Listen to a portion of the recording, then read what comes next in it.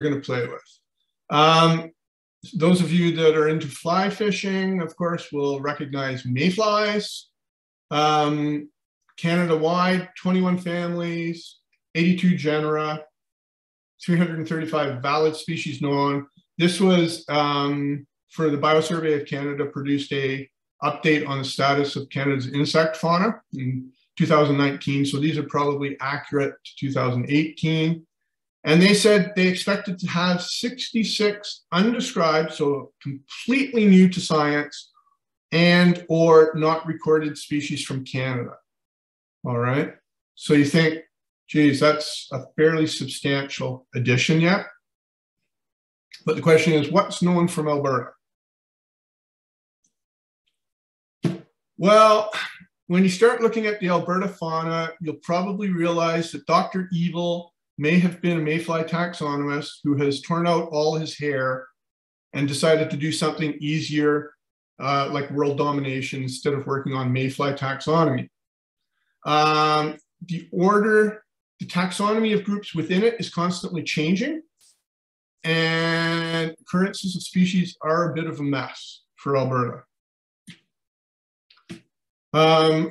We've gone through what's published. We've gone through a bunch of the databases that are available online, including Cabin, ABMIs, a few others, some of the museums like the Strickland. As far as we can see at this point, 17 families known, 63 genera, and at least 148 species. And again, these are all very common species in Alberta, very common genera. As you might guess, these are the gills on the side, folks, for those of you that don't realize that. Okay. So what would happen, do you think, to an organism like this if it was in a silty river, getting it, all of its gills covered with silt? Okay. We'll come back to that one. Stoneflies. In Canada, again, using the same survey manuals, 9 families, 79 genera, 267 species. Again, you can see with this group, in some species, some genera will have visible gills, some won't. 34 species likely undescribed or unrecorded. Again, doing a deep dive into the literature,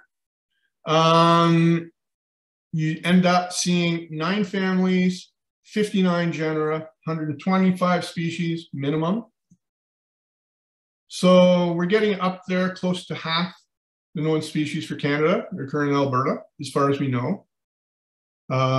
Reality is, going into these databases, what we found is there are records in them, if they're accurate, that basically aren't published in the scientific literature. And that's true for all the things I'm talking about today. So caddisflies. This includes these apatanids that I was showing you earlier. Isn't it cute with its little house here? 25 families, 636 species, and look at the number of undescribed or unrecorded expected. Okay, phenomenal. And look at the range. A lot of this has to do with things like eStream and barcoding, saying we have a whole bunch of barcodes that we can't match up to any known species from Canada. And at this point, they're saying, certainly, I think with caddisflies, we have a large number of the described species barcoded. So that's where these shocking high numbers come. So going back to our apatanids, this is a Rhyocophila. So that's one of the potential predators of an apatanid. Fearsome looking little fellow, but can be paralyzed by a little guy basically in its own little house. So in Alberta, 17 families, 77 genera, 277 species.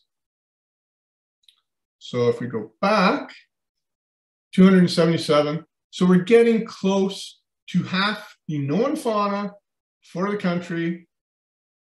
Actually occurs in Alberta. The only province with more is BC. I think we should argue to be number one and try and find some more records, and I suspect we will fairly quickly. Final group we need to really focus on are chironomids. So these are non-biting midges. These again would be a case for Dr. Evil to tear his hair out on. 798 described species known from Canada, 2019. Expect at least, they said, at least another 1,000. So in other words, more than doubling the known fauna. Again, based on barcoding and just a lack of taxonomic work on the morphology. So Diane and I did a deep dive, and Alex and Cheryl, I'd love your comments on this one later. At least 149 genera, as far as we can see in the province. All the catalogs and whatnot, you might as well throw out the window because they're so out of date. And probably at least 500 to 600 species, I believe was Rob Hinchliffe said he expected in the province. So that might have changed, but 149 genera. Imagine how many species. So, next